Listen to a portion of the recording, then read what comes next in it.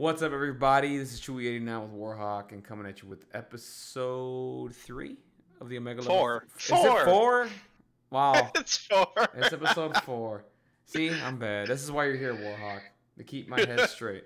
We're on episode 4. Sorry about that. He's Anthony. I'm Aaron. We are an Omega level threat. Yes, we are. And today we got a lot to cover. We might not get to everything today. We were going to do affiliations, ladies and gentlemen, and then Atomic Mass Games was like, no, you're not. You have new things to talk about. Yeah, we have new things to talk about. Stuff I didn't... Well, I knew Dormammu was around the corner with their little teaser. Everyone knew Dormammu. Everybody knew it was, but I didn't expect it. You know what I'm saying? I didn't expect a trailer like a week later. You know what I'm saying? I expected something like in August, like a drop there, and something in September or October or something. Well, yeah, because if you look at all of the other times they've done a thing and then they do another thing, it's never this close together. Right. Not usually. Right. And it's funny, they're doing the same thing for Legion on the other side of the spectrum. I know we're an MCP podcast, but I pay attention to that game too. And it's funny, they've actually done almost, I believe, with Legion, they have done the most sneak peeks in succession after like 2 months of radio silence, or almost radio silence after they took over the helm on it. We've gotten so many Legion leaks, and now we're getting so many MCP leaks. I kind of feel like they're trying a new thing between both games just to see how people react. And across both games, it's been super positive. Everyone's like, heck yeah, hype, shut up and take my money, and, you know, all the other things. And then, of course, there's the people who are like, well, how much is Dormammu going to cost? Right, exactly. Yeah, and I figured that was gonna be around $80, by the way. I would be really surprised if it hit over 60, but I could be wrong. Yeah. Or how much was Thanos? Thanos was like $60, I think. Was he really? I think so, if I can remember. I thought he was closer to. I don't remember. He might be. It's been a while. 45. Let me see. Let's go to. I have the box set. Let's find out how much he is, then we can make an estimate. 65. 65. Okay, 65. So we were both wrong. So yeah, stands to reason Dormammu is going to be at least 80. That's at least fine. $80, and that's fine because of, you know, first of all, how big the fig is, right? The fig is just gigantic compared to the other models. And then you get a set piece. Then you get 3 set pieces actually. And then on top of all of that, presumably because he's an ultimate encounter, you have the packaging and all that stuff for that stuff too. Yep. And just not to deviate too much, but I know we're not like the most popular podcast in the world, but like the biggest thing on at least Facebook that I've seen lately is people griping about the apartment building, weirdly enough, and its packaging. Yeah, I've seen that. I don't know what the deal is with that. I don't know what's happening there. I mean, I saw it a couple of times. I actually know. I actually have a pretty good idea of why. What's up? So if you think about it, they've got a couple other standard box sizes, right? Yeah. And then their terrain is in its own subset of box sizes, and they needed to make a new box size. I have a feeling this is their standard box size for larger terrains that's coming out. So like when we get the Doctor Strange house, it'll be in this box size. They won't do another box size because that costs more money. Yeah. Okay. So this is going to be their new terrain box size going forward, so that it's more cost effective in the long run. But people right now are looking at it like, I bought half a box of empty air and I have to recycle all this stuff and whatever. Exactly. I mean, somebody did the math somewhere that decision made sense. Trust that. Exactly. But yeah, no, I mean $80. I mean, I feel like I'm getting my money's worth at least for this fig. I mean, like I said, it's gigantic. It looks beautiful. I mean, he looks just amazing, and the terrain pieces look amazing. And I'm going to predict one stat with him that might surprise people. What you got? I guarantee you, his Mystic defense is probably his weakest. Maybe. I from what I know about that character, I think his energy defense and physical defense are going to be high, and his Mystic defense is actually going to be. It's either going to be equal or one lower than everything else. Or lower than everything else. Yeah. Well, you have to do something somewhere, right? I mean, because they said, okay, the other thing is too, he is going to be the highest threat model in the game, right? So. Did they say printed or did they say in general? No, in general, right now. Like as of right now, with all the figs released, he's the highest threat model. So if we had to guess, he's not going to be a 7. He's No, probably going to be an 8. 8 or a 10. 10 will be too high, I think, because of the. I mean, if you try to play, okay, let's say for example, you're trying to play competitive with Dormammu. If he's 10 and somebody plays a 14, depending on what Dormammu does, like you're probably not gonna be, doing much with him there, right? I got this sneaking suspicion he won't be 10. No, he won't be 10. I'm just saying, I think that's where he'll be. Like I think 8 to 10, right around there. I don't think he'd be a 7. There's no way. I mean, no. Well, so I used to justify the point levels a little bit by like these guys read their comics. Yeah. A lot. And like I always justified it like a 6 was an Omega level threat. Not pun not intended on our name, but like in the comics, the comics, every character that has a 6 threat is an Omega level character in the comics. Yeah. I agree. And the fives are really crazy powerful, but not technically considered Omega level threats in the comics for the most part. Right. Depending on the era, Scarlet Witch falls between that 5-6, where she's like either rewriting entire realities or just super powerful. Right. So I mean, it depends on the character, but like Magneto's always an Omega level threat. He's always a 6 in the comics, exactly. It's whatever. Yeah, who knows? I mean, I got him between 8 and 10, and he's probably gonna do a lot of crazy shenanigans. He's on a 65 millimeter base. We heard which seems small, but I guess. But his model is like, I mean, they did a comparison to like Thanos and like the Hulk. I mean, height wise, wow, it's pretty big. Well, so I think that was a decision that they didn't have to make a new base size. And then you have the diorama that he sits in that seems more thematic, and it doesn't functionally screw up the game where they need a base size just for him. Correct. Because that whole design process, that costs money, to do that. So, and for him to have a custom base, it just jacks stuff up. It does. It's smart to do the 65 and then do the thematic piece around it. I have a sneaking suspicion, even if he's like an 8, or let's say he's a 10, I don't think that power is innately going to come in or dice. Say it again. Or I don't think it's going to be like, how we discussed literally last week, Thor, Asgardians in general got an extra die for being Asgardians. I don't think Dormammu is going to get +3 dice for being Dormammu. If his basic is like 8 dice, that's probably. I don't expect him to have 8 dice on his builder. You know what I mean? I don't know. I don't expect it either. But I mean, he's gonna have some crazy shit. I mean, for if he's gonna be. But that's what I was saying is I don't expect it to be in raw power. I expect it to be in other areas, Yeah, for me, I expect it in the superpower area. Like, I think he's gonna have some. Like, for me, how I want him to play is, I want him to, have these crazy superpowers that like give your other bottles some crazy stuff, right? Let's say, for example, I don't know, you hand out a superpower, you pay 2 power for the superpower, whatever. It gives your character +2 defense against mystic or energy attacks or whatever the case would be, or you give this character 2 attacks, or this character's immune to status effects or stuff like that. You know what I mean? I want him to do like some really crazy shenanigans like that, if it was models and stuff. You know what I mean?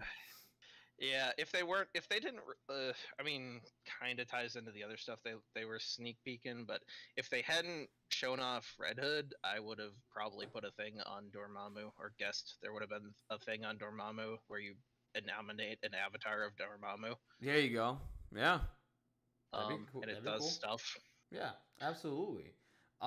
He does bring a new affiliation. Now, the interesting thing about this is that the new affiliation he brings, well, it's called Dark Dimension, I believe. No, it is Dark Dimension. But from what they told us, it's a leaderless affiliation. There is no leader.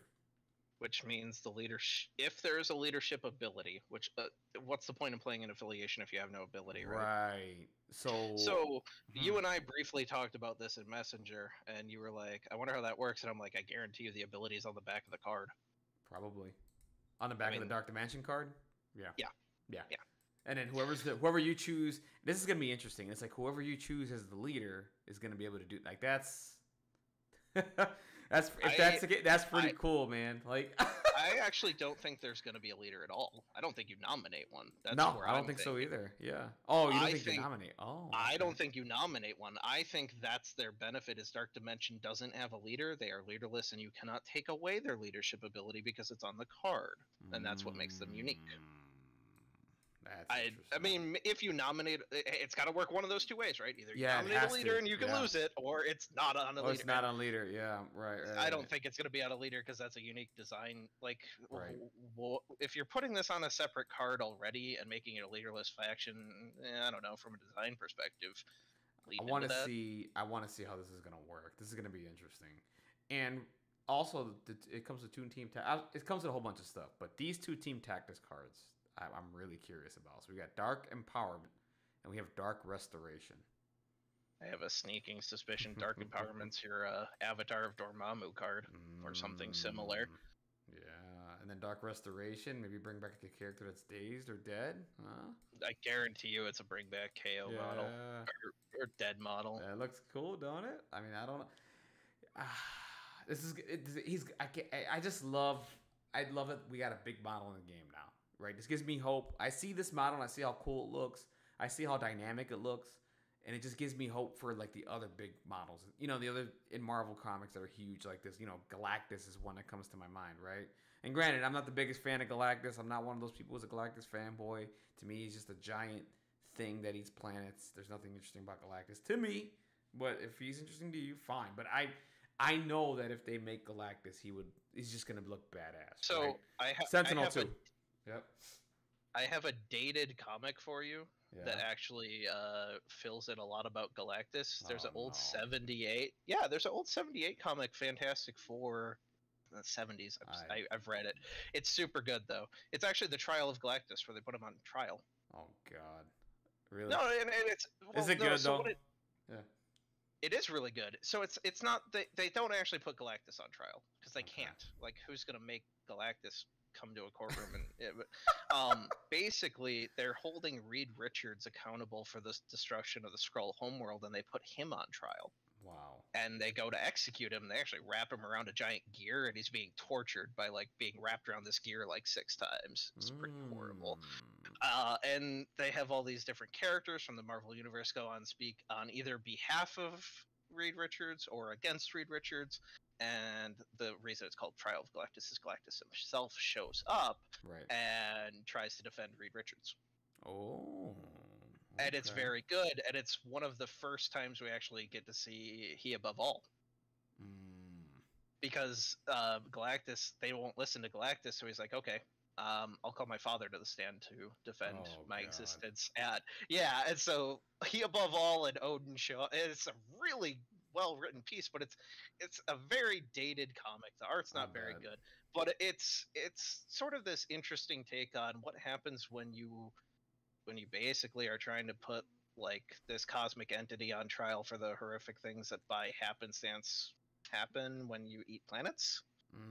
I don't know. It was obviously super dated, but they haven't done anything since because courtroom drama in a comic is kind of it's to me it's boring. It's like, okay, whatever, unless it's really interesting, right? You know, this was not about the courtroom drama. This was about the philosophical argument of if a character like Galactus has the right to live within the universe. Yeah, I get that. Well, so basically they were trying to hold Reed Richards accountable for not killing him. That's funny. That's funny. So I mean, it was more philosophical than anything else. And normally I hate dated comics because I find them kind of campy and dumb, but this one actually caught my eye and was memorable enough for me to bring it up here. So absolutely, back full circle. Like, I don't know if they'll ever do a Galactus. I don't know either. Yeah, but love him or hate him, if you don't know that much about the character, people listening, go get the $4 subscription to Marvel, whatever. Go back, like they have all those old comics scanned in. Go look up Trial of Galactus. I hate the Fantastic Four as a comic. I really do. I find them boring. But this one flushes out where he came from, how he feels about stuff. You know, even talking with it. He even talks with his dad once in a while. It's sort of like it's a deep dive into a character that really is supposed to be shrouded in mystery. Right. Okay. So yeah, I mean, but yeah, it gives me like back to that like. It just it gives me it gives you hope hope for random that, right? stuff. Yeah, absolutely. I mean, don't. the one that comes to mind, like I said, I mean, Galactus was one. The other one is Sentinel, and we did get a leak earlier We this got a sneak year. peek of. Well, so I was gonna go into that. Yeah. So the question is, Dormammu's obviously a one of in your roster, and me and a buddy were talking about this, and he's like, "Do you think you can bring more than one Sentinel?" And I'm like, "I hope so." I hope so too. Why not? Well, Yeah. so my thing immediately after that was like, what happens if I want to? Oh, like I was like, what happens if I just want a roster of all Madroxes? Is that a thing? For people not for people who don't know who JB Madrox is, he's better known as Multiple Man. Oh God, Multiple Man. Yeah. I just want a roster of 10 Multiple Man. That's so funny. That's so funny. I would do it too. I know you would. I know you would. I know you would. He's really fun in MSF, and he's like actually terrible, but I think he's funny as heck. That's cool. But yeah, not only. So, so go ahead. Yeah, you're good. I was gonna say, so like we're getting an affiliation without a leader, right? Yep. That brings me hope for them. Like they're starting to get to the point of the game. Like we've gotten this core established. Now they're starting to get to the point where they're starting to do things that are outside the norm, even for affiliations. And I'm hoping we start to get to see stuff like you can bring 2 of this character, or you can, if you bring this character, expand your slots out to 11, or I don't know. Right. They can choose to rewrite the rules, right? Oh, they can. I mean, we've talked about that before. Where like, maybe increase the tactics cards list or the roster size, stuff like that. I mean, they can do that. I mean, one for me that I want to see, and I think I hope this is down the line, or maybe they're considering it. I do want different deployment zones, right? I do want to change up the game a little bit, change up the deployment zones where we can deploy characters and stuff. And I know they do it in Ultimate Encounters. But I want to see it in the game, right? I want to see. That's one of the things that like you actually have to think about for Legion. And when I saw there was different deployment zones for different stuff, I'm like, oh man, that's cool. And just the other week, I was like, I want to run Hemden, which is 3 T shapes more or less, and one person deploys in the middle and the other person deploys on their flanks, left and right. And I was like, why don't I have the Hemden card? And I like look at everyone else, and I'm like, guys, don't tell me this comes in this box I don't own. And Sean and Jason are like, it comes in the box you don't own. And I just walked over the shelf, threw it on the counter, bought it, cracked it open, pulled the card out, and threw it in my deployments. That's funny.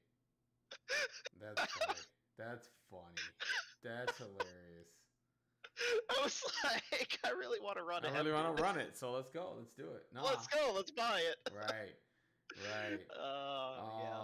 It didn't get played, but I still had to try. Right. The other reveals that we got too. So it wasn't just Dormammu. Okay. So now we got. Now we're gonna flush out the affiliation a little bit, right? Not just that, we're gonna add one. Okay. So now we got the whatever Dormammu's. I already forgot the name of it already. Dark Dimension.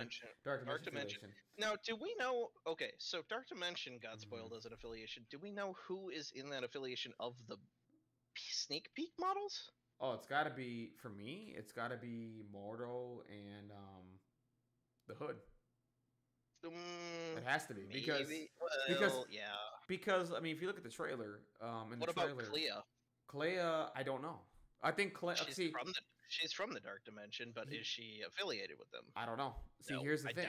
I doubt it too, because here's the thing: is like when you look at the trailer, all the models that are lined up with Dormammu is the Hood, the creature that comes with the Hood, and then that actually is the Hood. That's the Hood. Yeah, I know that, but they had it like all like. But Mordo is the other character. So it was those 3 characters, right? Lined up with Dormammu, and then the 4 that were lined up on the other side was Doctor Strange, and we're getting another Doctor Strange fig. I know you're not happy about that, but that's okay. We get that, the Ancient One, and I wasn't. It's not that I wasn't happy about that. It's that I was confused because this one's titled Sorcerer Supreme. Right. So my thoughts on that were that this one's a 6th threat that can't bring the stone. Probably. That's what I'm thinking. Because you don't want him to play similar to what the Doctor Strange we have now, right? You want to kind of change it up a little bit. So Well, I guarantee he's going to be a 6 threat with like not being able to bring a stone, right?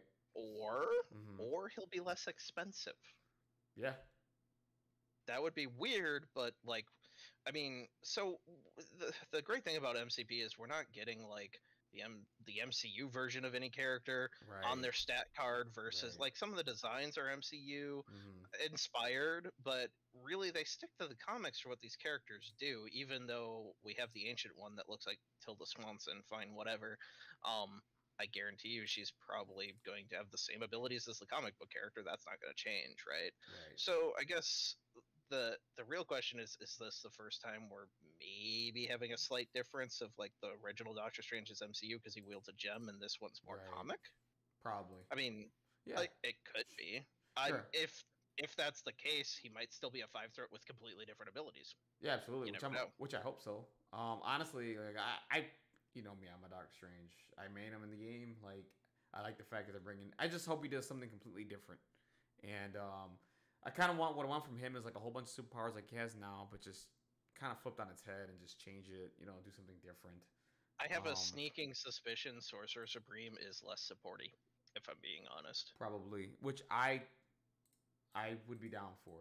I want to see a Doctor Strange just let loose a little bit. You know what I mean? Just flex his powers out and look. You know, even though he does now, but he's more of a support captain, a leader than, you know, like a heavy hitter leader. You know what I mean? So I want this Doctor Strange to be a little more heavy hitter and less support.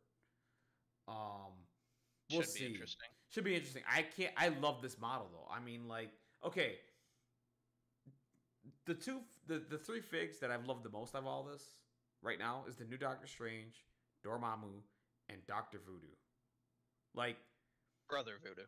Brother Voodoo. I'm sorry, they say Doctor on the box, but oh no, never mind. Sorry, I'm crossing up stuff for anyone that wants to kill me. I'm thinking Papa Voodoo from Constantine, and I mixed it with Brother Voodoo here. Oh, no problem. He so far his fig looks amazing.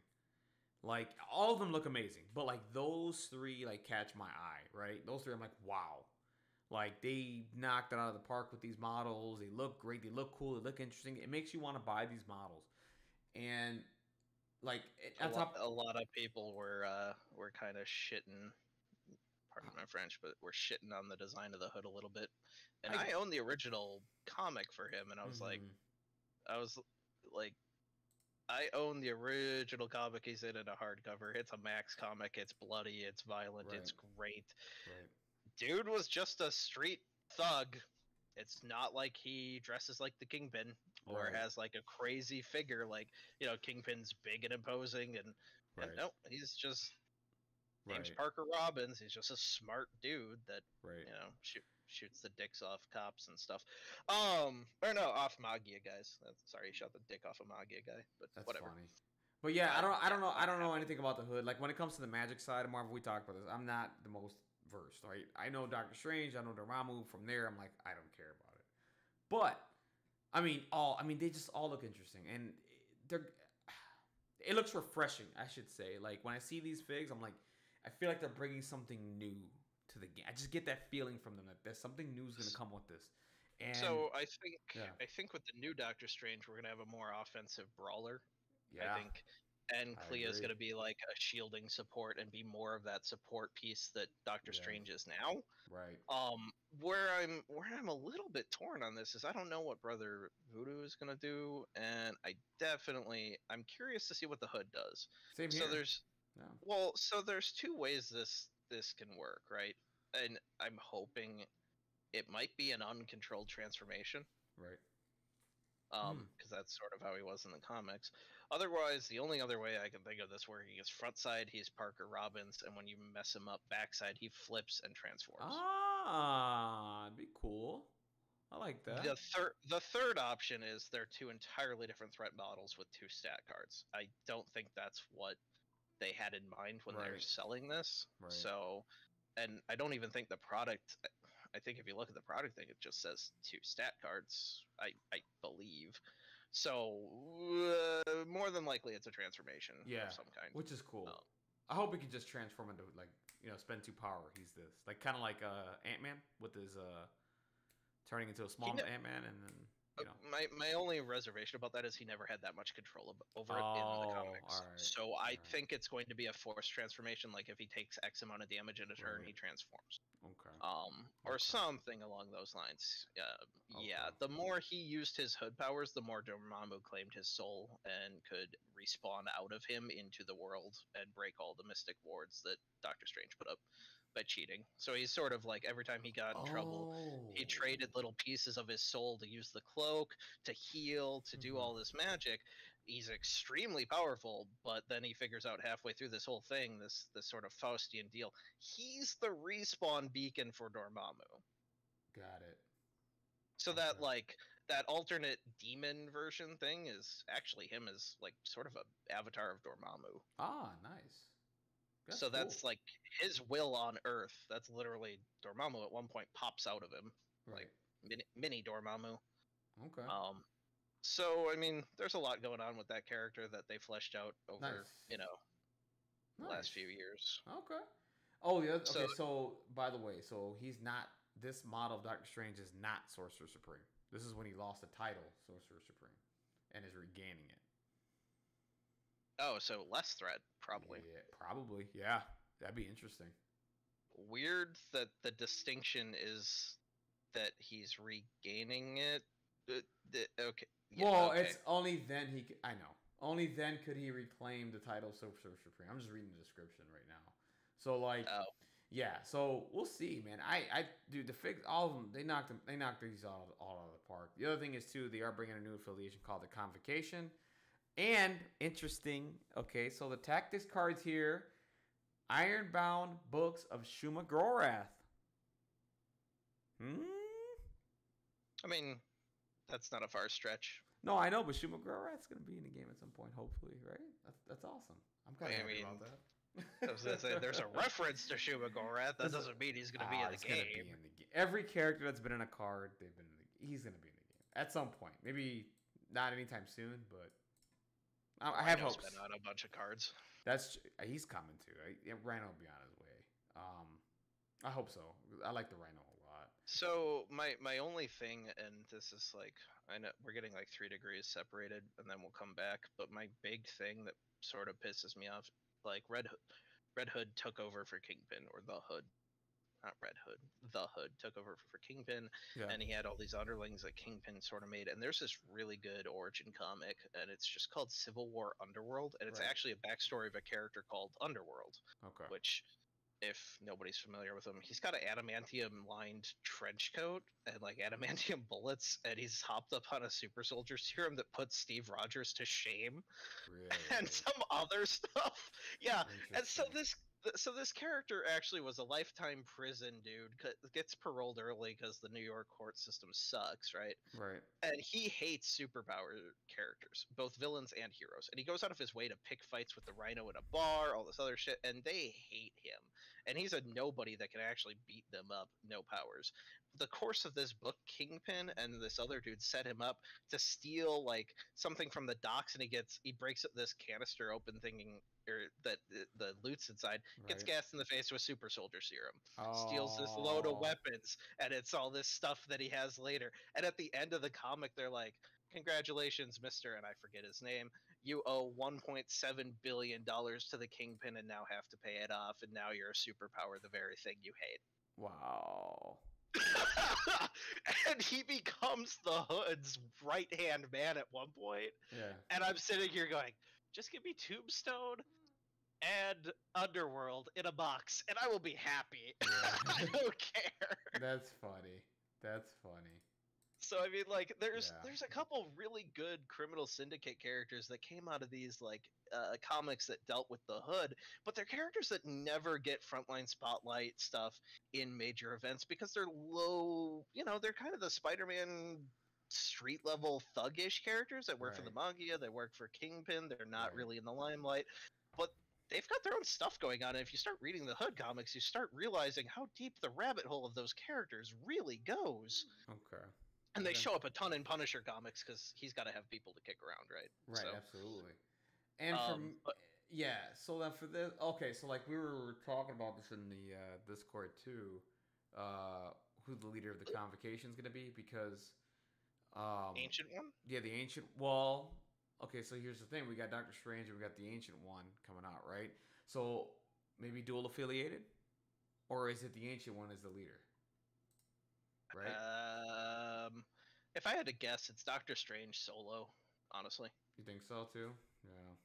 I'm hoping the ancient one. I I'm hoping it's dual affiliated because I want to see what the ancient one could do as a leader. You know what I mean? Just do some crazy crap as a leader. I have a Um, sneaking suspicion Doctor Strange is a 4 point if that's him trying to regain the title or regaining the title. yeah, And Ancient One's a support piece at 3, probably and Clea's a 2, two, probably yeah, and Brother Voodoo's another 4 option, four or something probably. like that. Yeah, I can't wait to see what he does. I don't know much about Doctor Voodoo. I just know he looks cool. Oh, yeah, he when Doctor Strange lost the title of Sorcerer Supreme for a little bit there, he's the one who got it, by the way. Oh really? Yes.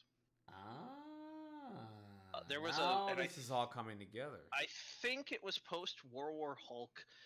Doctor Strange takes on Hulk. That was not good for him. He was the only one that really put up a fight up to that point in the comics, and he sort of like presents Hulk with his worst fear, which is his father beat him as a kid. Oh, okay. And so he turns back into Bruce Banner, and he's like, I'm not really he's like, stop this nonsense. Right. You've hurt a lot of people.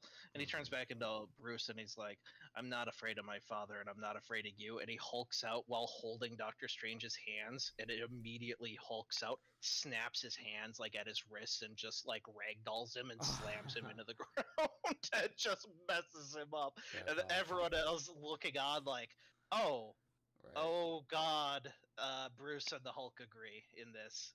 We can't stop him by Right. appealing to Bruce. Right. So shortly after that and some other stuff, Doctor Strange like lost the title. He didn't feel worthy. Some other stuff happened, and the powers to be, I believe, passed it to Brother Voodoo, and then Gotcha. comes full circle about 18 months later in real life, not in comics, but Mhm. they do these cycles. He comes back and earns his place, and I think that's sort of where that art came from, Right. if I'm not mistaken. So yes, when they made the decision to make all these characters all at once, they had your backup Sorcerer Supreme, Right, Doctor right. Strange when he lost the title, We lost the title, Clea, right. Ancient One, and then on the other side you have Dormammu, you have the Mordo. Hood, Mordo, the Hood, and the Ashanki demon form Right. Of Hood, whatever it's Hood, called. right. Yeah, so it's not like they did this lightly. All these characters are in They're these packs intertwined. very deliberately. Oh, absolutely. So Yeah. They knew what they were doing. They knew what they were doing. yeah, So, yeah, I mean, I can't wait, man. I mean, right now, so as of today, okay, I know we've had delays and all this nonsense, okay, as of today, and we don't have confirmation or anything yet, but as of today, Blade, Moon Knight, Dormammu is August 13th. As of today. I'm not saying they're going to be out August 13th. What I'm saying is that from retailers, from Atomic Mass, they didn't say August 13th. What they said was August. So, usually their models come out like that second week of the month, kind of thing.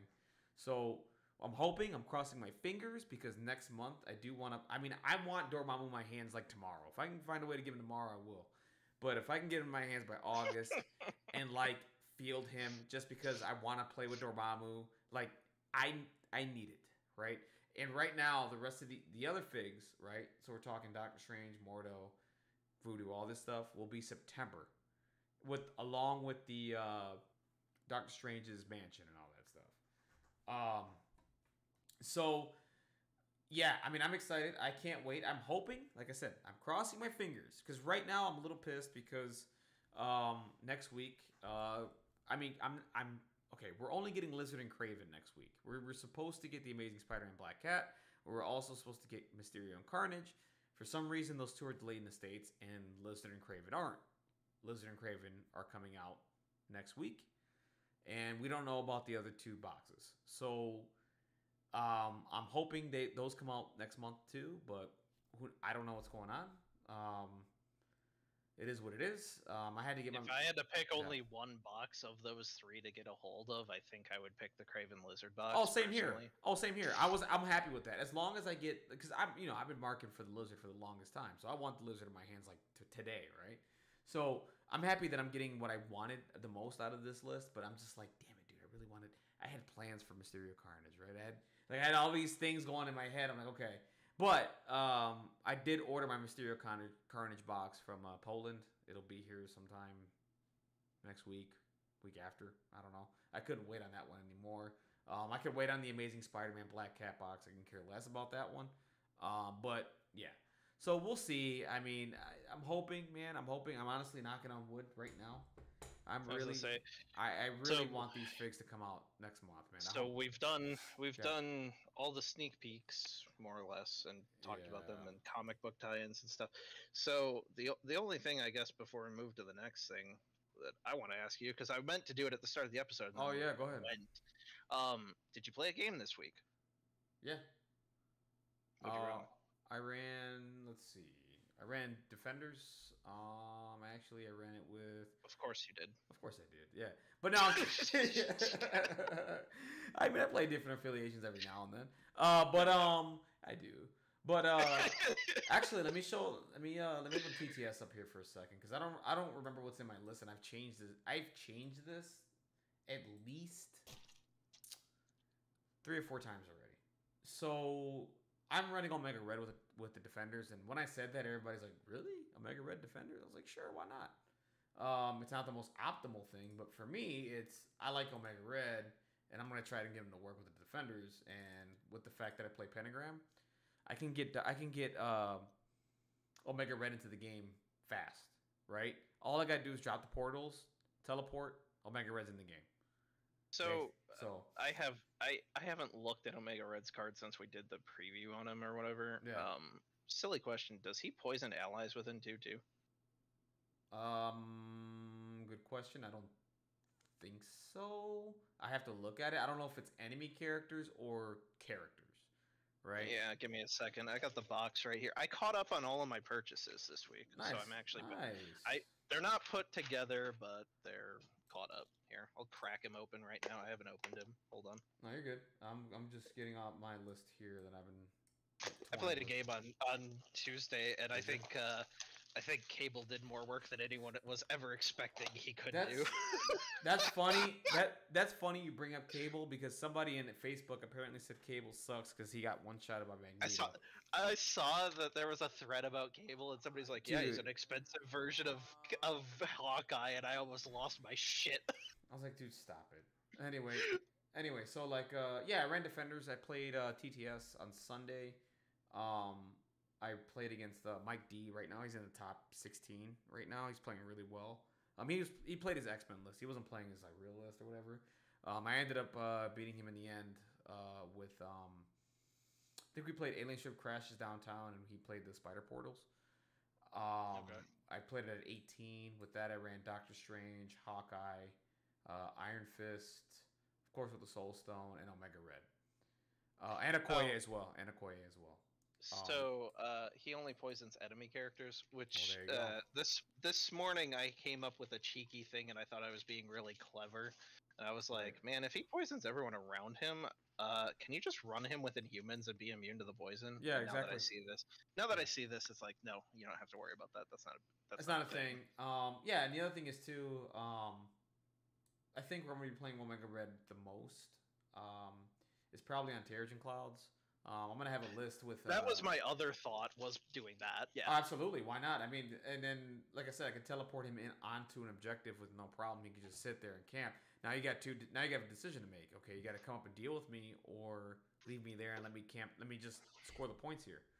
So, because he's immune to poison, right? I mean, yeah, he's gonna take the 1 damage, but what does it matter? It's like I'm capping the point, and I can't get poison. Poison is the key there. If you get poison, it messes up your power economy and also the kind of stuff. So no, I mean, that was the other reason I thought he'd be interesting on Terrigen with Inhumans, is Lockjaw can get him in there a little quicker too. Yeah, I'm thinking about running Lockjaw right now. I think in my current list I have Medusa in. So if I ever run this 20-point list, I mean, if I ever get this 20-point threat, it's gonna be like Doctor Strange, Medusa, Omega Red. That's 14. And I'm probably gonna run Iron Fist and Valkyrie, or Iron Fist Luke Cage, or Iron Fist Hawkeye. It's gonna be something like that. So I don't know. I like it. I won the game, like I said. I mean, I did pretty well with it. That was my only game this week, actually, man. Tomorrow's the tournament that we're playing in here in Milwaukee. Hopefully, I can get there on time because right now my toilet decided to have issues, so now I have to wait for somebody to fix that before I can leave the house tomorrow. Yeah, it sucks. I'm like, dude, so the tournament might run late tomorrow. I hope not. I hope this is just a quick fix and I get the hell out of here, but we'll see what happens. Speaking of tournaments, by the way, we're 40 minutes in. I'm sorry. Let me plug Second Wind. That's going to be October 23rd and 24th here in Chicago, Illinois, at the Larmers Pub Brewery, run by Vince Kirchhoff. I've been to 2 Second Winds, one in 2018, one in 2019. Both events were run beautifully. Both events were fun. I had a great time. You get to eat deep dish pizza, drink beer, and play your game. It's really, really fun. It's a wonderful time. Whenever you get a chance, October 23rd and 24th. I'll take off. Yeah, I'll take off. I'm going. So whoever wants to go from Milwaukee, just let me know. Carpool. Yeah, I'll carpool. I don't mind. I don't care. We're gonna be there. It's gonna be fun. Sorry, it's 30 minutes in. 40 minutes in, and that's the first time I plugged it. I gotta come up with a more competitive list, I think, before then. But whatever. I got time. Oh, you will. You got time, man. I mean, there's so much stuff that's coming out too. And like I said, I mean, we got TTS. Honestly, man, if you wanna. Here's my thing, like, cause it's hard for me to get out to West Bend, on Tuesdays. If you want, man, we can just, and I don't understand. Whatever, I'm not even gonna get into it. But like, we can play TTS if you want, man, and just scrim. No, that's fine. I played Cable for the first time on Tuesday. How did that go? How did it feel? he dazed Okoye on the back end of 1, and then the next turn, he killed her. Yep. Yeah, that can happen. Just outright killed her. That can happen. I mean, that can happen. I mean, the thing is, like, Cable. Okay, so the thing about Cable is like, the only thing that to me that's the only underwhelming thing about Cable to me is his leadership. Right? Granted, I crapped on it, and it should be crapped on because I don't like the fact that you can reroll one attack die once per turn. I think that's utter nonsense. While other characters can sit there and reroll for days. Is it once per turn or is it once per attack? It's once per turn. Oh, well then I was cheating. No, it's garbage. Like, I mean, granted, it's not okay. Once you get used to playing it, it's not as bad as you think it is. It's just it could be better. That's my only problem with it. It could be better. It should be once per attack. I mean, it's one attack die. Like it couldn't have been. There's no way in testing that affiliation could have been that good. While we have Inhumans who can reroll once per attack, once per defense. You know what I'm saying? Like, there's no way the affiliation could have been that good with that once per turn. Whatever. No. I don't know. I outside it is what it is. Like, hey Jason, if you're listening to episode 4, I cheated. Sorry. Well, hey, it's funny because when I played a couple of weeks ago at Battle Realm, I think the dude that was playing X-Force was rerolling multiple times. It didn't matter. I won. It was just I caught him doing it, and I was like, I'll just let him. I'll tell him next time. But it's one of those things. No, I was doing the same. So 5 dice at 5 range with 1 reroll per attack every turn from Cable is really good. No, I think that's what it is. And honestly, I'm like, if you really look at it, would it really break this faction? No. And that's my response. It's like that's what they should have been thinking about. If they were just thinking solely on Cable, it's like, no, you got to think about the rest of the affiliation too. Like, it's fine. It is what it is. Like, I still think he's good. I still think he's fine.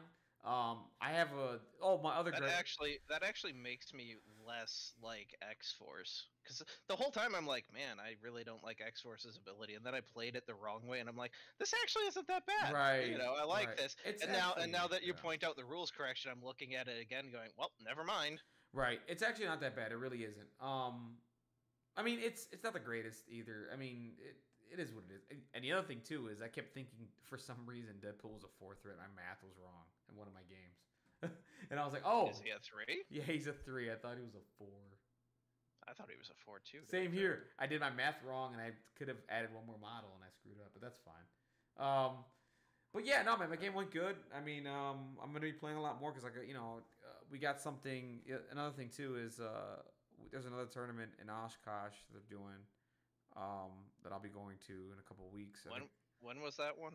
it's gonna be the 31st of July. I can have that one wrong. Yeah, no, 30th of July. I'm sorry, 30th of July in Oshkosh. I'll be out there or try to get out there. I don't know. We'll see how it goes. I mean, that's the ironic part is I haven't put in for time off yet, and I'm like thinking I should shove all these tournament dates in. Probably. So we were talking about go ahead. X-Force. Yeah. Maybe we should just go back to the affiliation discussion. Oh, I don't know. Maybe. Well, we still got Moon Knight, right? We got a lot. Oh yeah, no, we skipped. There's a lot we this week, man. Moon Knight. A lot happened this week, man. I mean, here comes Moon Knight. I've read this panel to play. I don't remember it much. They get into his backstory that he was, CIA or U.S. Marine, CIA operative, whatever, betrayed, and then the god of Khonshu gives him his powers, and here comes Moon Knight, right? That's if it makes you feel any better, this guy's got like in the comics, or I guess for backstory that they don't mention, this guy is like an offshoot Deadpool sometimes. Like sometimes his story arcs are just nonsensical. I can see that. Well, so at one point he's tracking Dracula down for money. And he like takes out the security at the Avengers Tower and pops up on the big screen, and he's like, "Dracula, where's my money?" And Captain America's like, "Dracula's not here," and he's like, "Wait, he's not on the Avengers?" He's like, "Expletive lied to me," and just leaves. That's funny. So like him and Deadpool actually hate each other. Yeah, that's funny. So yeah, they get into his abilities here a little bit. He's interesting. He can't die. Is that what's going on here? Hold on, I gotta. He can't. Let's see. In the comics, he can't die. Khonshu won't let him die. His thing in Marvel Heroes was he would stop at 1 health, and for every missing health percentage and energy percentage he was missing, he gained critical chance and damage. So you could literally sit there in a raid fight in the fire, go down to 1 health, and then just massively F everything up for like 13 billion crits. Right. I played him as a well, not 13 billion, but it was like 13 million brutal crits. Which is a crit of a crit. Right. Okay. So, but yeah, no, I learned about him when I played that game, and he became one of my favorite characters. Then I started reading comics about him after I played the game. Yeah, so. I didn't read anything on him really. The first time I knew that there was a Moon Knight character was when I played Marvel Ultimate Alliance. He was in there as like DLC. Ultimate Alliance 3? No. Ultimate Alliance 1, the first one. Yeah. Where was he in the first one? He was DLC. Later. Like when they re-released the game for like Xbox 360 and stuff. Yeah, no, I had it. I didn't. Or maybe it was 2. I'm sorry. Maybe it was Ultimate Alliance 2. It was 2. Was it 2? Yeah, it was 2. Yeah. I'm sorry. Yeah, it was 2. I was like, not the first one. Not the first one. No, you're right. I'm sorry. The first one was Doctor Doom. Yeah. It had to be the second one. Yeah, the second one. That was the first time That's the first time I interacted with Moon Knight, and I was like, "Who's this character?" And I really didn't look into him much. I mean, now I'm more interested in him than ever because he's coming to the game, and he's gonna have a movie soon, and all this other cool. And he has a great actor playing him. Disney Plus TV show. Oh, it's a TV show. I thought it was a movie. Yeah. Oh, not a movie. Well, I'm more interested now than ever. For the longest time, I was throwing this around the internet before they cast him. Before anything, I kept throwing this around the internet. I'm like, please do the TV show where each episode is a different personality. Oh yeah. Oh. In a sequence, and they don't know what's going on with each other, because that's how he was when he first got his power. Be sick. Now that you mention that. Because that would make it more like a noir, which is kind of what one of his personalities is, a private investigator. So that sort of leans into the noir thing of what's going on, because even he doesn't know what's going on, because he has to piece together what his other 2 personalities are doing while he's asleep. Right. That's funny. Yeah. But yeah. But anyway, now that you mention that, we're gonna get into this. So like, okay, so his martial prowess is reflected in speed and accuracy in his attacks with his bow staff. He has the innate. Now this is where we talked about the X-Force leadership. Here we go. He has the innate ability to reroll any number of attack dice and has the potential to stagger his target with a wallop upside the head. What angers me is that he has the innate ability to reroll any number of attack dice, And it's like, okay, so then why can't Cable be, why isn't it once per attack? But whatever. So we see this. Maybe this is once per attack. I don't know. Or once per turn. I don't know. So for targets, I don't know. If it yeah, says it's an innate power and it lets him reroll any number of dice, that tells me he can just he could just do it. phase 9 reroll. Yep. Just like Doctor Strange, but it's only attack, so it's not defense and all that stuff. It's just attack. Yeah. So that's fine. Whatever. It just gets me every time. It's like, anyway. So when Moon Knight wants to land a heavy hit, he can spend 4 power for the Avatar of Khonshu Mystic Attack. Ooh, that sounds pretty cool. Appearing within range 1 of his target. Oh, so he can go within teleport range. in. Yep, teleport in before the attack goes off. Moon Knight lays down a strength 7 strike that pushes targets of size 2 or less. So, I wonder. Mystic strength 7 seems okay already. That's pretty good. And then you get a push, size 2 or less. That's fine. I hope it's not something like, okay, you do a damage, then you get to push. Maybe, oh, you know what? Yeah, maybe you do a damage, then you get to push. Okay. Oh, hey, they leaned into his multiple personalities with a die roll. That's I was just about to get into that right now. This is the cool part about him. So he's got wall crawling. He's stealth. Okay, so stealthy. Okay. He's gonna have stealth. He's gonna have wall crawler. His innate power, multiple personalities. This makes me really like the character.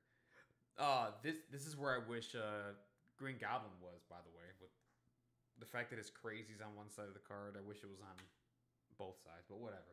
This makes him an unpredictable threat that can throw your opponent's plans into a disarray, since not even you know what the Chosen of Khonshu is capable of to turn into. At the start of his activation, you roll 1 die. Depending on the result, Moon Knight might gain an extra action. Now that's crazy. An extra action to advance. It's extra action to advance one. It's advance. Only a movement. Right. To advance, right? Which is awesome. More dice on his next attack roll. Extra power or nothing at all. I guarantee you it's probably like a blank or failure. You get nothing or something. The phases of the moon might be predictable, but Mark Spector is not. That's funny. So he's interesting. So at the beginning of the activation, you roll a die and you see what you get. Right? Either you can get a free advance, not a free advance, you get an extra advance. Consider it free because, you can hit harder, right? Or you get extra power, and it all comes down to a die roll. That's pretty cool. I actually like that. I have a sneaking suspicion that hit, blank, failure does nothing. I think the other 3 effects are going to be on the 1 per side. Probably. And I'm interested. If I had to guess, crit is the next attack. Extra power is... Oh, no, wait. No, it's crit and wild are 1 per side, then failure is 1. Okay, so I guess it's probably advance on a wild... Wait, no, it's 4 powers. What the hell? Mm-hmm. He has 4 things he can do, so it's gotta be... hit, crit, wild, block. Something like that. It's got to be something like that, yeah. Or they take hit out for failure. Right. Probably. Well, to me, how this character sounds right now, he sounds like a glass cannon. Just because I don't see anything on defense, right? So everything's like, okay, he can advance, he can hit harder, or get extra power. So for me, he's all about getting in and just wrecking face. Right in the comics, he can't die. I don't know if he'll have an innate damage stop like Luke Cage. Like they tend not to give that out. They tend not to give that sort of thing out because like Luke Cage only stops 1, to a minimum of 1, and he's a 3 threat. And I could see like a future version of him stopping 2 to a minimum of 1, where he's like a bigger threat cost. Right. So I think it comes down to what Moon Knight's threat is. He might have something, either his defenses are really good or due to his martial prowess, blanks and might be count as successes. Something like that. Yeah, right. If he's got a power for, I'm just going to say for defense, I don't think it's going to be I don't think it's going to be Martial Powers as much as it's going to be something like some special thing of Khonshu, like Right. Khonshu's blessing. Right. Yeah, we'll see. I think he'll end up being like for me because I don't know because I think Blade's the leader, so he's gonna be in the Midnight Suns. We're gonna find that out next week. If I had to bet, yeah, I would say Moon Knight's not gonna be the leader just because. No, he's not. It's gonna be Blade. Blade's gonna be the leader probably, most likely. Yeah, but who else is gonna even be in that affiliation? Well, Ghost Rider. Ghost Rider. You can for probably throw in Doctor Strange. Daredevil. Daredevil. They can. They got some models they can put in there. I mean, unless they're coming out with a pack that they haven't announced, that's gonna shore that up. Right. Who knows? I mean, right now the only thing, like I said, the only thing that's listed for August is Blade, Moon Knight, and then Dormammu. So maybe there is. I don't know. And then on top of that, with the new stuff that's coming out in September, who knows? I mean, I again, my lore with magic and all that stuff, I don't know who's all in the Midnight Suns, right? So Midnight Suns.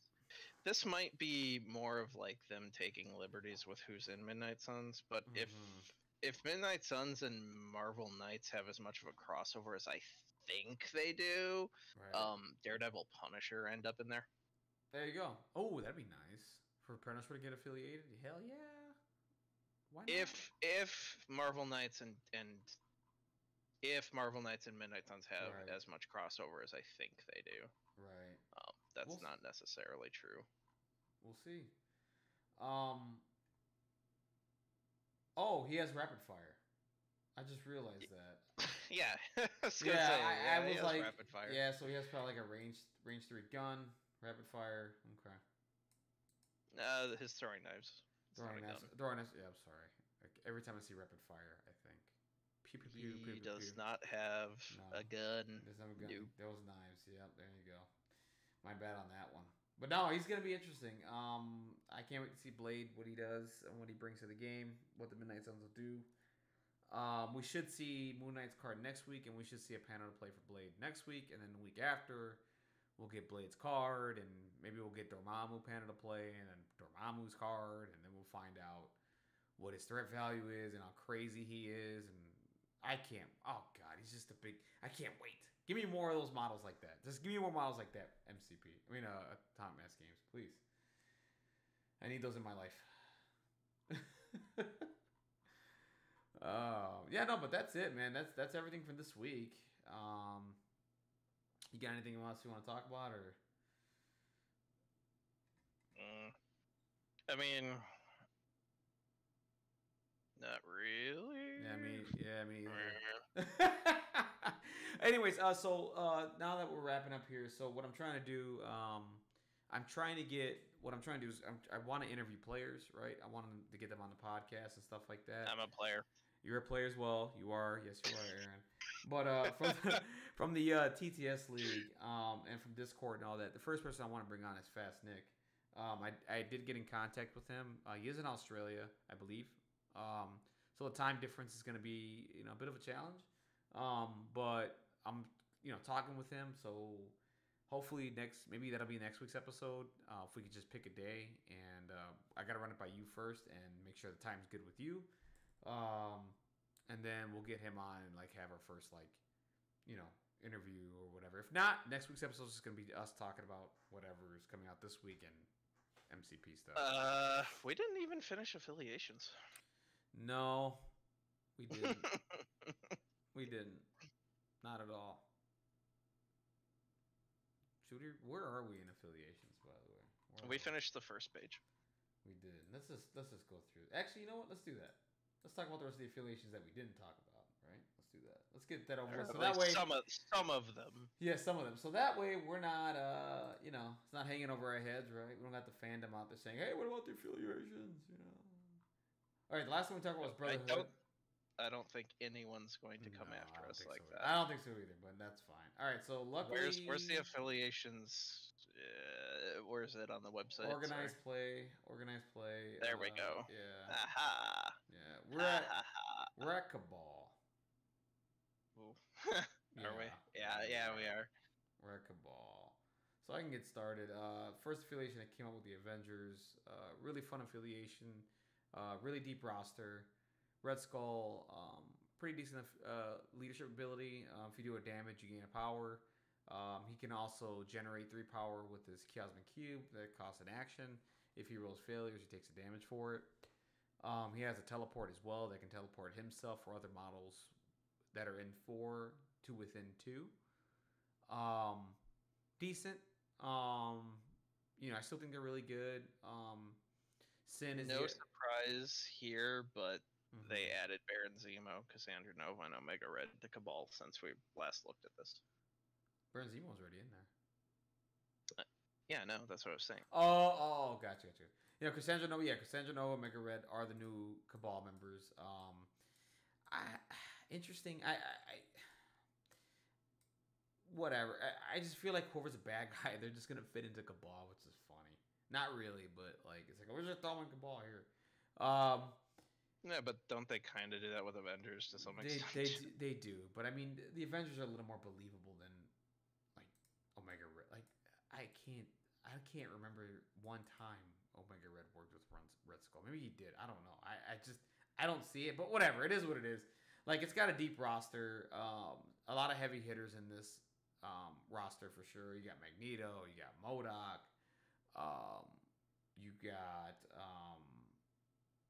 Baron Zemo, Enchantress, who's one of the best models in the game.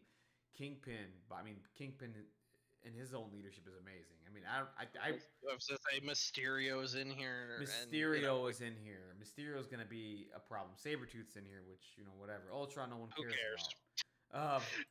My last game was Sabretooth and so my X-Force game had Sabretooth and Wolverine, and both of them did. So yeah.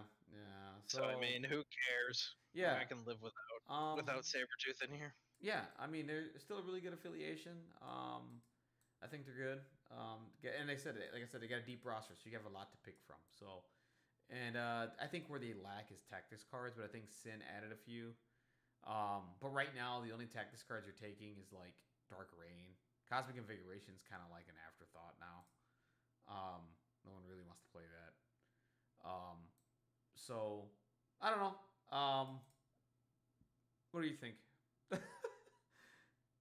I'm actually a little surprised if you look at this list, you don't have Kraven or yeah, Kraven didn't make it. Yeah, in Cabal. Kraven didn't make it. I know Venom's not in here, but I didn't see Carnage either. So and Lizard didn't either. So that's where I was a little weirded out that we have Mysterio in here, but we don't have the other ones. We don't have the other ones, right? It was just weird to me. So for the first time ever, we literally can't call it the bad guy faction because not every bad guy made the cut. Right. So. Well, maybe not the first time ever, but for the most part, every time they release a bad guy, you can be like, guarantee you he's making Cabal. Absolutely. Yeah. But we have just 3 characters out of this Spider-Man wave that didn't make it. Right. So. Right. And Venom, I get it. Venom's not really a bad guy. Like, right. Especially now. Well, yeah, but like Carnage, I think Carnage didn't make this cut because he's not an organized bad guy. He just wants to see the world burn. He just wants to see the world burn and kill people. Yep. Well, right, and I guess by that same token, Kraven isn't on here either because Kraven's not really a bad guy. He's just he wants to hunt people. He wants to hunt people. That doesn't make you a good person, but that doesn't necessarily make you want to like really like Cabal comes down to people who want to rule the world in some form or another, and I don't think Kraven that's not his wheelhouse. No, not at all. So, and Lizard's not on here either. So nope. So now it's that's pretty much Cabal. Let's go to Criminal Syndicate. We got Kingpin, Black Cat, Bullseye, the King of Secures. No pun intended. They are the King of Secures. They're one of the best affiliations in the game, for sure, hands down. Like I said, you always want to. What I love about this affiliation, it's like the bad guy. They play the point game, but on Secures, right? And they dominate that. And they just yeah. Go ahead. I was gonna say they also get to do a unique pass the yeah. They can pass the objective within your own within your own faction. So you can pick up an extract, pass it to somebody. That way you can run away with the objective. I think that game gets a little bit better now that we have Black Cat in this affiliation coming up. Maybe. She did not strike me as I think like she can fight, but I think if you're playing Criminal Syndicate, having Black Cat as a backup to run away like Toad does for the Brotherhood, I think between her rules interaction that she can do for stealing stuff from people and then being able to pass it to others is maybe not game breaking, but it's definitely like that's one more tool for your tool belt. Right, it's an interesting securing thing to do. Objectives. It's an interesting thing to do. I once I get these models in my hands, I'm gonna try the Criminal Syndicate out a little bit more. Hey, look, Kraven is on the Criminal Syndicate. Kraven, so is Green Goblin. Yep. Oh, and Green Goblin's not in the Cabal, by the way. No, I don't even think any of these affiliations would help that model either. But, yeah, Green Goblin's here. Cabal. I think on Cabal, getting the energy he needs might be helpful. But can he do the damage? That's the problem. It's like it's always Green Goblin's problem. It's like, but yeah, I mean, really good affiliation, fun. They're really fun to play, actually. I mean, out of all the point teams like Web Warriors, Wakanda, I think Criminal Syndicate is the most fun to play out of the three, in my opinion. The fact that each model costs 2 on an objective, and you got a pretty decent roster size here. You got a lot to pick from, right? MODOK, who's one of the best 5-pointers in the game. You have Kraven the Hunter, who's gonna be ridiculous. Who's gonna ridiculous in a good way for this team. Mysterio, who is gonna be super annoying. He's gonna be really annoying. Trust me on this. Omega Red is in this affiliation. He just came out. He adds something unique to the team too. He's got a giant base. Granted, he moves small, and I can't see a game where you take two models that move small. It's just you don't have a lot of movement, right? Like you get Kingpin who moves small, Omega Red that moves small, and then I think Mysterio moves small as well.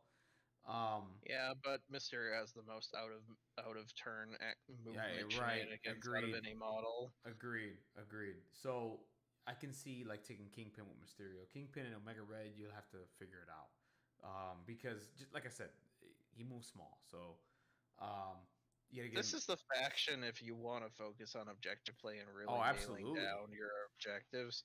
I mean, even as a casual player, for Cabal, like you might not be going for kills like Black Order, but you definitely want to be that more offensive, like hit frequently and hit hard and use your power wisely. This is more the faction that's like, if you want to learn how to play objectives, they're not as good at fighting as other factions, that's for sure. But they are really good at scoring.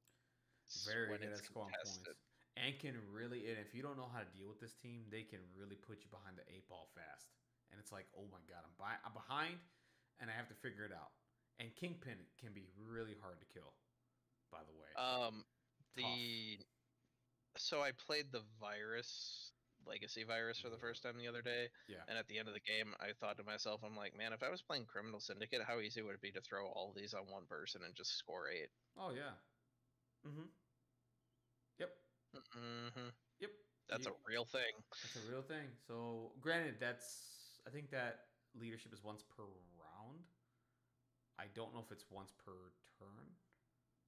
So I think with Black Cat being able to take one from somebody. Oh, correct. Yes, that's right. That is correct. You're right about that. And then pass it. Yeah. Okay. I see where you're going with that. Enchantress. I think it gives you more. Yeah. So you sneak Enchantress in there, and you bring Black Cat, and then if you flip up your thing. I think I'm not saying it's like hyper competitive. I don't even, if Saber Protocols wants to go down that road, they can. I think this is more like if you pull it off, doesn't matter if you win or lose, you could just be like, "Hacha, stole 8 points." Exactly, I did it, and that's all that matters. That's all that matters. But yeah, so now we get to Defenders. Defenders, my favorite affiliation, led by Dr. Stephen Strange. You can take the Mind Gem or the Time Gem. I'm sorry, I'm stupid. The Soul Gem or the Time Gem. You're always taking Soul with Doctor Strange. I have never and probably will never play the Time Gem with Doctor Strange. I've seen it done. It's kind of hard. And then he's an 8-point threat at that, and then you have to figure out the rest of the points. So I don't know. Him with the Soul Gem's amazing. He's the support captain of the team. He hands out defense dice. He can heal people. He always has rerolls. The Eye of Amagato. And he's got 2 really good attacks: Bolts of Bedevilment, Rage 4, Energy. You gain damage. You gain power equal to damage dealt. And if you do damage, you get to push in any direction. Doesn't matter size of the model either. His next attack is Crimson Band's Sidorak. If you roll the hit crit wild, you put an activated token on somebody. If that doesn't go off, you give them stagger. His leadership. Yeah. We didn't talk tactics cards for any of the factions, but maybe we should. We don't need to. Yeah. We don't need to. I was gonna say Yeah, some of those factions rely on their cards. Yeah. I think Defenders doesn't rely on their cards, but if you want to respawn Ghost Rider, this is the faction to do it in. Yeah, well, it's Ghost Rider can play it with any affiliation though. It's not. Yeah, but how many factions have a sacrificial Wong to throw out? Yeah, true. That's true. I love doing that. I mean, it's not like I've done it before. It's not like you're gonna do a sacrificial. Hey, here's my 2-point Okoye that's gonna blow up. Right. This affiliation, really good. Doctor Strange's leadership. Spend a power. Oh, bless you. Excuse me. Bless you. Nah, you're good. You all right? Yeah. Cat hair. All good, man. No, Doctor Strange, you can change an attack to physical, energy, or psychic, and if you do damage with that attack, they gain the Hex special condition. Yeah, I mean, this is a really good affiliation. I think we haven't so my only thing about this faction is Ghost Rider wants to be the brawler, and it's like you either ignore Ghost Rider or you ignore Doctor Strange. Oh, I don't take Ghost Rider at all anymore. I used to. I don't. No one does anymore. You take Scarlet. You take Scarlet Witch now. Scarlet Witch is the 5. She's a defender. She's affiliated here. You don't. Ghost Rider to me is just. He's too expensive.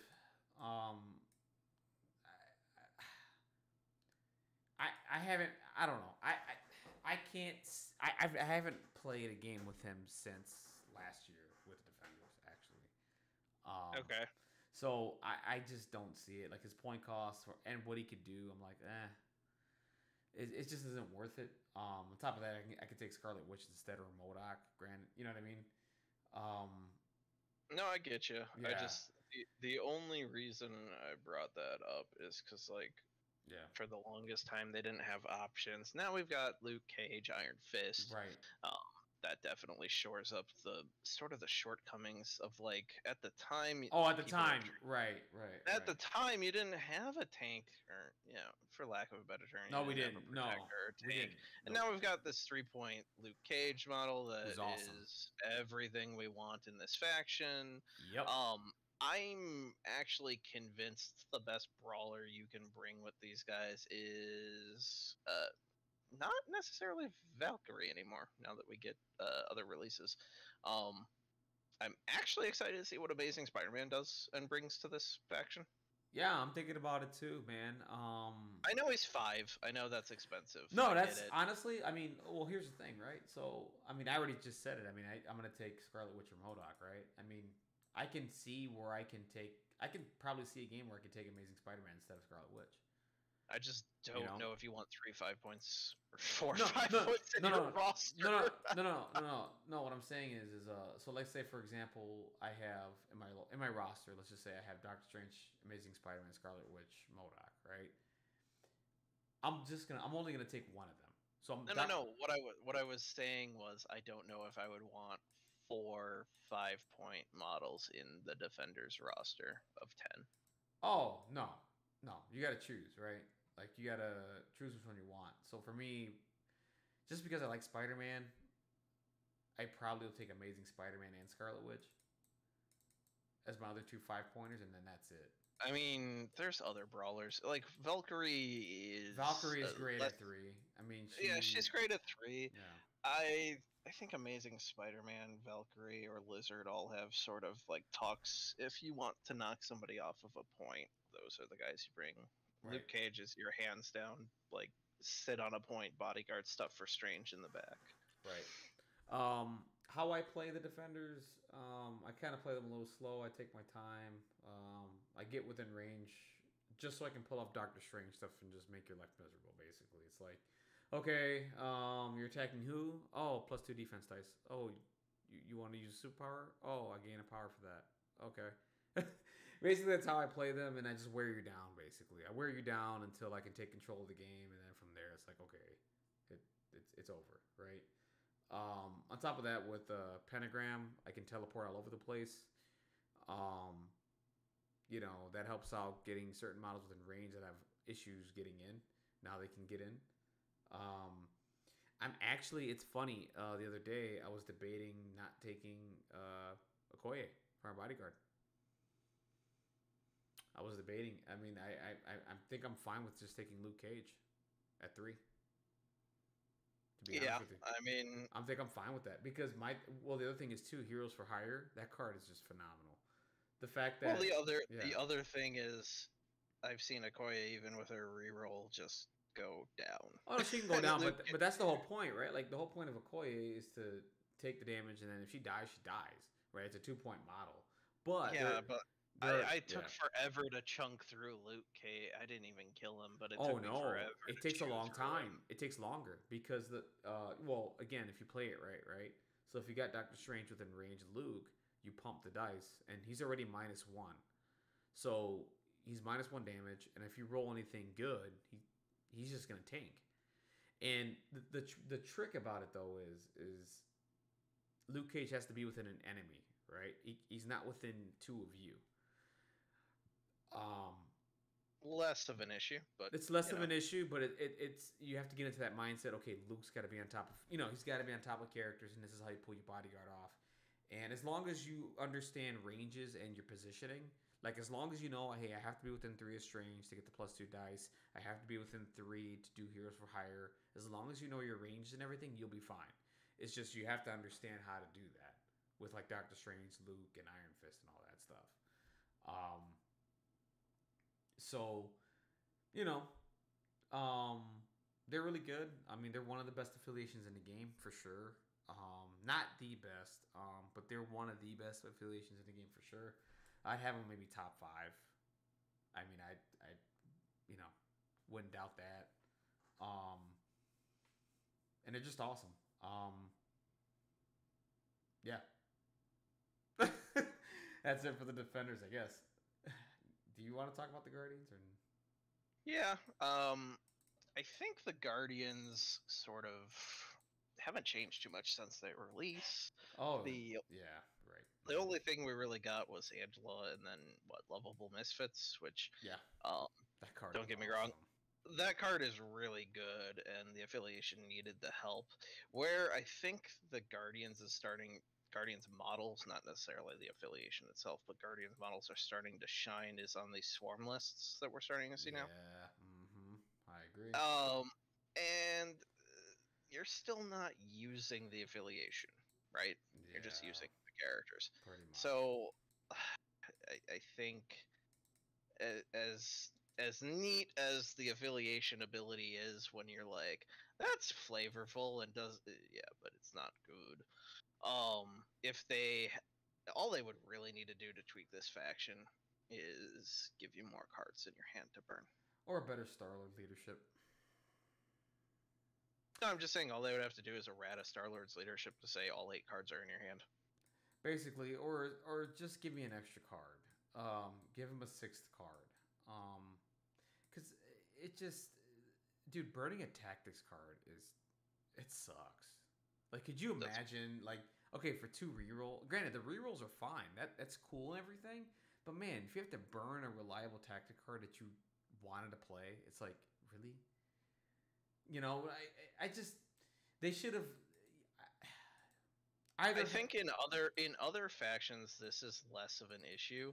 right, Most of the powerhouse stuff that Guardians does is on their tactics cards that are very correct, good. correct, Like, why would you want to burn We Are Groot or the right, rocket card that's like 5 attacks?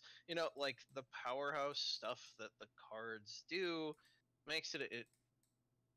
I think what they were going for is it's supposed to be an interesting choice if right, you want the rerolls or right. if you want the card ability, but They, people yeah. are generally in the camp that you don't want to be burning those. No, you I I, don't. th- Yeah. I think it's more of just a it's they have I don't know what they can do to make that decision a little bit more. I think they were hoping people would make that decision kind of on the fly, like the Guardians are scrappy, and that's Right, that's the right. route they wanted to go, and ultimately everyone's like, hell no, 3 rerolls of 2 dice are not worth burning a card. That's not. I mean, it can be. Let's say for example, okay, you're playing this affiliation, and your mindset is, I'm probably only going to use this leadership one time when it's a crucial moment, and I'm going to take a useless card that I'm never going to play, and I'm going to put it within my five, and then the other four cards are what you're going to use throughout the game, right? And Rocket's gonna get rerolls. And Rocket's gonna get or something, whatever, right? Then I understand it, but still, I mean, you're one cactus card shy that you would you would want to play that fifth tactics card for something, and you're gonna burn it for maybe two rerolls. I don't know. They we'll see. I think another Star Lord leadership comes out and changes this. I think the mindset of this affiliation was like they want you to gamble, right? They want you to play a little risky and see if you want to burn this tactics card to do something. It's a good idea, but I feel like they shortchanged you on the cards. Is what I don't think they'll the do problem another. is. So if they do more Guardians, right? Yeah. Hear me out. The new Guardians of the Galaxy from the MCU, established with like Dan Abnett in the early Mm-hmm. 2000s or whatever. Yeah. If they're gonna do another line of Guardians with a different leadership ability, I think we're gonna see the classic Guardians from the 70s or whatever. In the Right. movie second movie, we had Stallone and that crew. That was actually the original Guardians. Oh, cool. That was a homage to them, the from the comics. So um, that was sort of the inside joke. The whole movie, if you go back and if you rewatch the MCU or whatever, the whole joke about the Ravagers and like Yondu and Star Yeah. Lord and all that stuff. If you actually look at the organizational structure of the Ravagers and Yeah. all those other captains getting together, they disbanded and got their own ships and then came together for Yondu's funeral. Nice. Okay. That's cool. So there's sort of a little bit of like Easter eggy stuff in there. All So right. we would get like 7 other characters to the Guardians, but they would be the original crew under a different leadership. Right. Okay. So I Interesting. mean, But could be. yeah, I mean they're fun, right? That you want to play them in a swarm style. I just again, leadership's kind of just Yeah, um the tactics cards are and great though. Tactics cards are the amazing. tactics cards make this faction great. Absolutely. Absolutely. The the weird thing about this faction though, right, is like there's nothing stopping you, as is the design of this game. There's nothing stopping you from taking Guardians characters with some of their Guardians cards and playing them in other factions. Absolutely.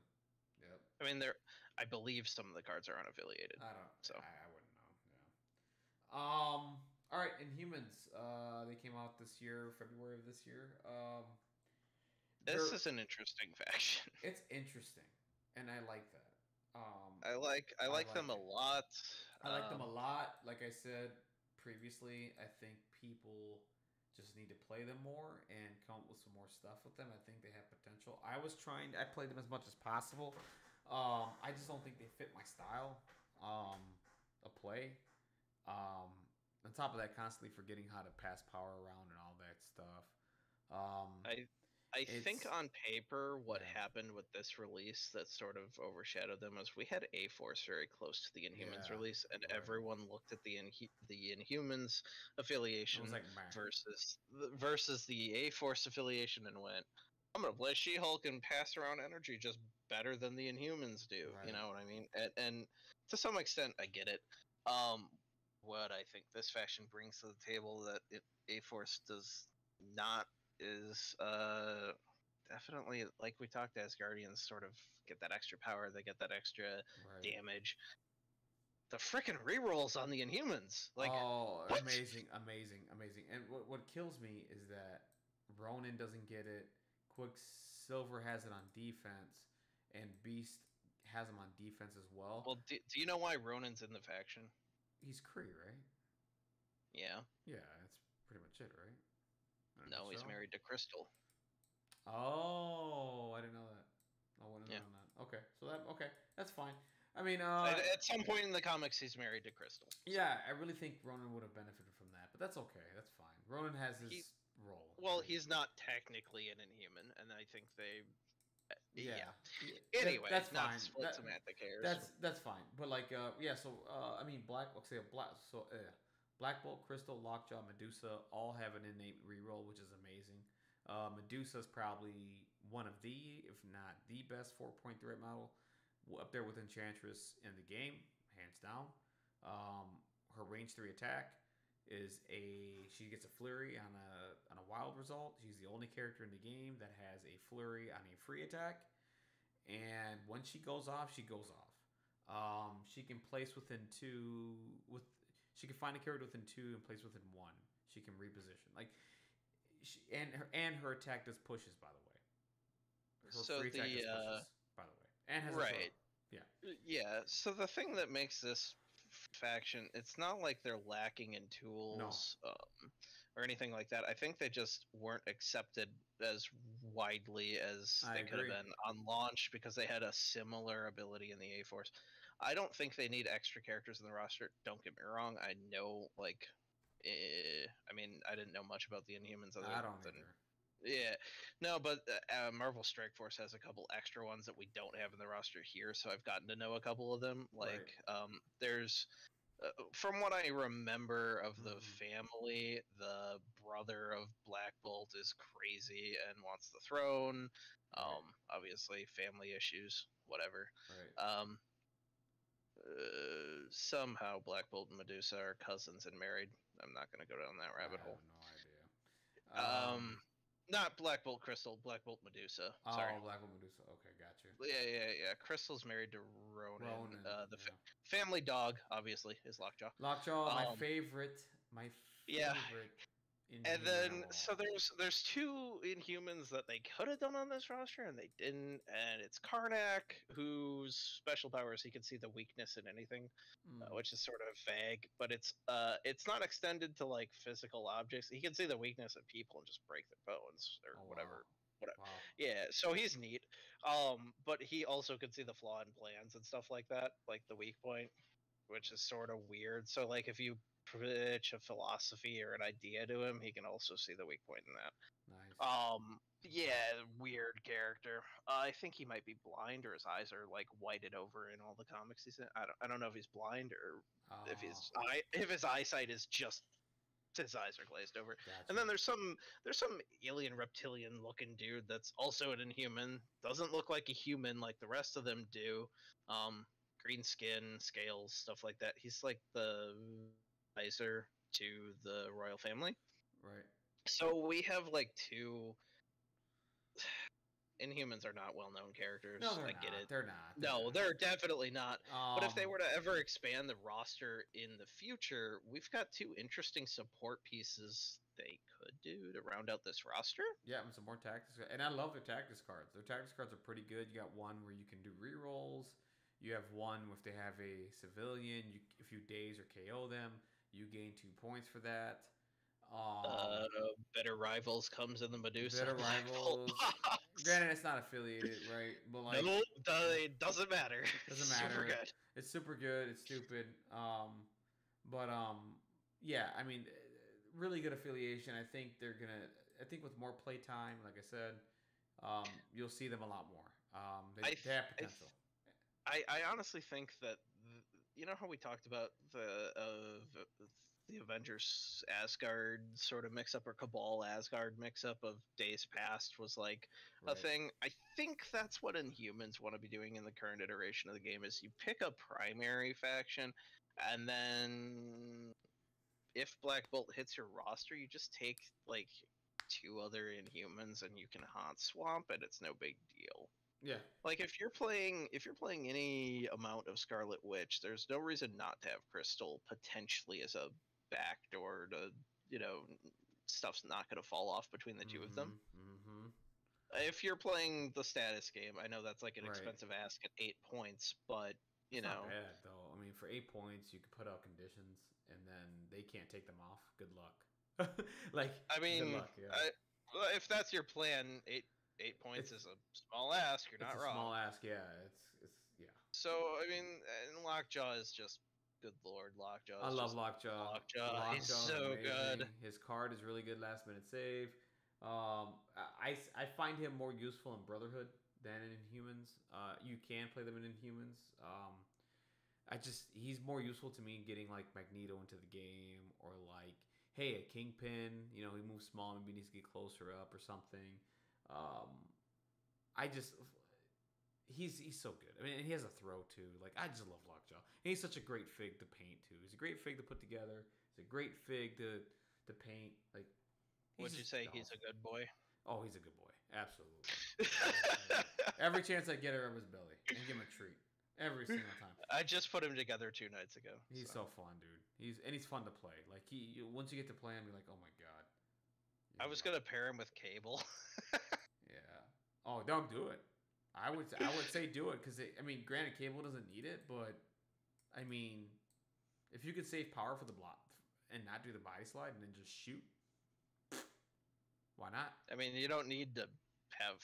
That's the thing. You don't need power to shoot with it. No. I'm saying, like, so you're within range 5, right? But like, you're not at the beginning of the game. You're not within range of any character.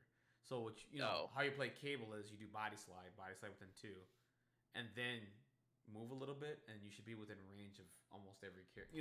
Where they're at in the secures or the extracts or whatever, and then you can pop a shot. But if you're playing Lockjaw with Cable, what you could do is you activate Lockjaw, you teleport Cable within 3. You wouldn't have the energy for it on turn 1, would you? Yeah, you would. If you're within 2 of Lockjaw, he gains 3 power.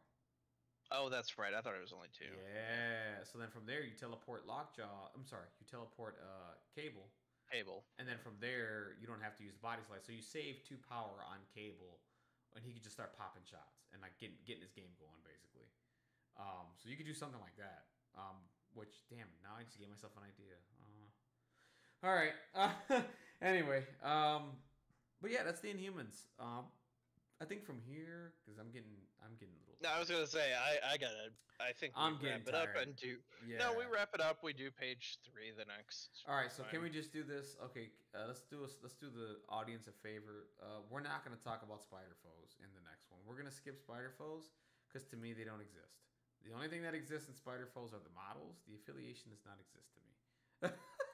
So I mean, we should probably talk about it a little bit. All right.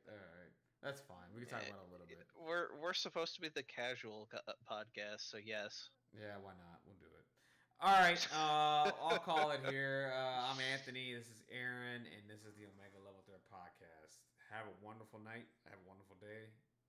Take care. Whenever you're listening to this. Yeah, wherever you're listening to this, on Spotify, YouTube. I'm trying to get I said whenever. Oh, whenever. Oh, yeah, whenever, wherever. Yeah, just anyway, that's it. That's us, guys. Have a wonderful night. Take care.